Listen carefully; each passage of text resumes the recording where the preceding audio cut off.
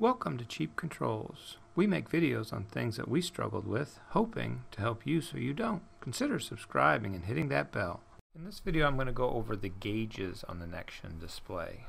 They're fairly simple, but I thought it'd be worth a video.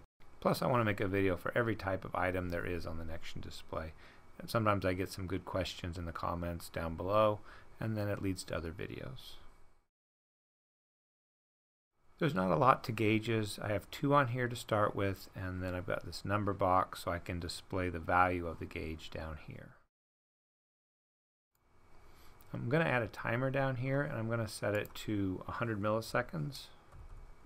And this way the gauge will go quickly and it'll help speed along the video. We're going to start pretty simply here. We're going to increment the gauge every 100 milliseconds, and then I'm going to write the value down here. And as you can see, it's counting up and the gauge is moving. And the gauge goes from 0, which is pointed straight to the left, and as it goes all the way around, it gets to 360. So it's the same degrees as a circle. I guess that makes sense.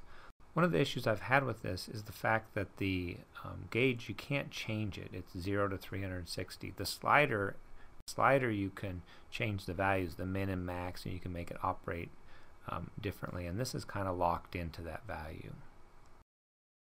And you can see what happens here when it hits 360. We start to get errors down here. Let me stretch this out. And the 1C and then followed by the 3FFs is being sent out the serial port. And sometimes in the videos I'll get requests or questions that, hey, my Arduino's just getting garbage from the Nextion editor. You have to understand that whenever there's an error on it, it tries to send stuff out the serial port, which is kind of interesting, but it can also generate some errors. So in this case, if we weren't looking for this, you might say, hey, after so many seconds, I'm starting to get a bunch of garbage, and it's just because this gauge maybe goes around once and stops, but you don't reset it. So this is just one of those instances I wanted to bring up in the video and show you that this happens, and it happens quickly, in this case every 100 milliseconds. If I clear this, you can see it fills up again. So what you need to do is you need to reset the value every so often so it goes back to 0 after it goes all the way around, and we'll do that next. So now every 100 milliseconds we have this increment, but when it hits 50, if it's greater than 50, we're going to reset it back to 0. And then we're going to continue to set this equal to whatever Z is.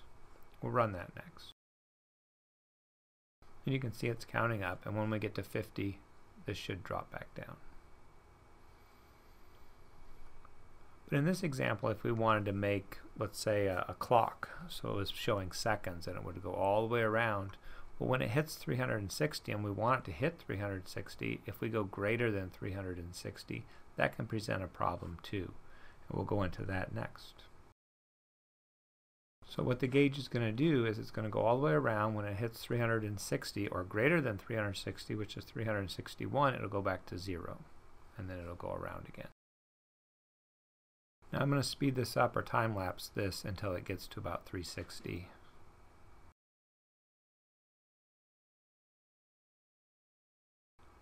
And now you're going to see when it hits 360, it just stops, because really what it's doing is it's waiting for 361, and since zval can't hit 361, it's a value that it won't accept. It starts generating the errors and it just locks it up.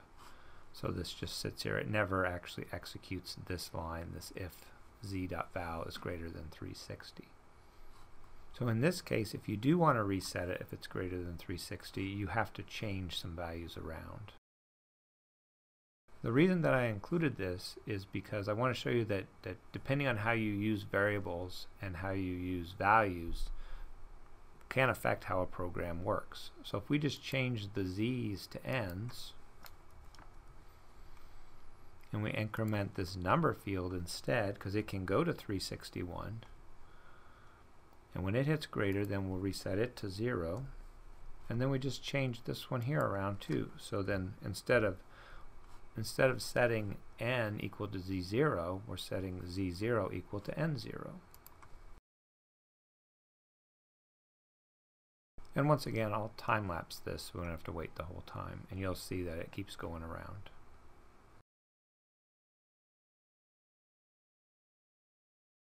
Now you'll see that this will hit 360 and it should go back to 0, and it does. So you don't notice any sort of a hiccup or a pause. Because if we were to set this to only go to 359 and be greater than or equal to 360, then we would miss that. It would never actually be 360 because when it hit that value, it would jump.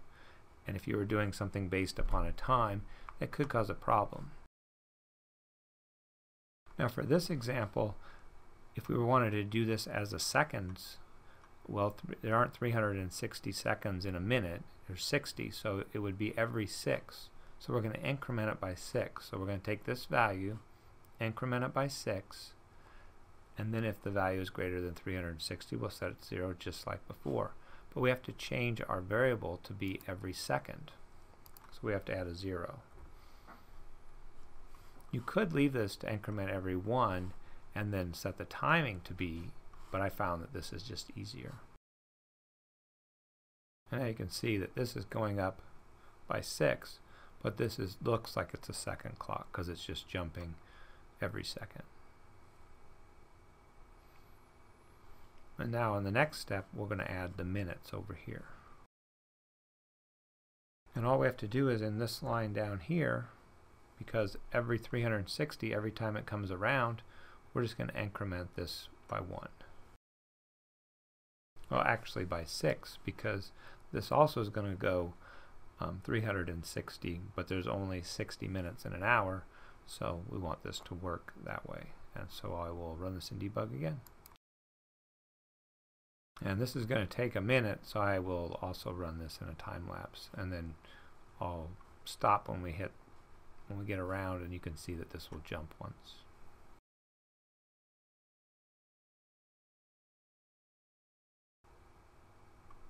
And this should jump when it hits 360, and it did. And now it would go all the way around again, and it would jump again, just like a clock. I believe on the intelligent displays you can have these backgrounds be transparent, but I'm doing this on an enhanced display. So if I were to drag this on top of this one, you don't see the other arm. So when I run this now, you won't see that second hand move because the hour or the minute is in front of it. Actually, I have that backwards. The second is in front of the minute, so you can't see it. I am going to let it go around and see if anything happens when it goes to change.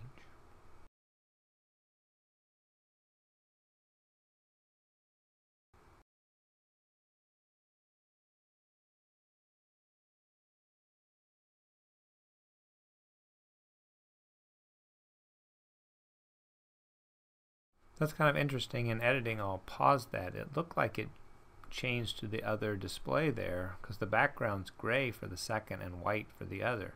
I'm also going to reboot the Nextion here, the simulator, and you can see that it's white and then it changes after that first thing. So it almost acts as if the timer works in a way, or the gauges work in a way, that the last one that's adjusted is brought to the front. Normally the way it works is if I've selected this Z1, I can move it back, and now Z0 is on front.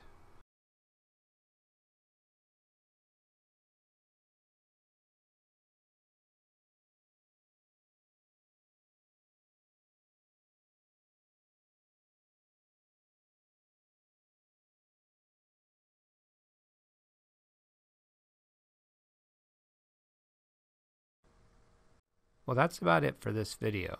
If you like what you saw, consider giving me a thumbs up, and also consider subscribing to the channel. Thanks for watching.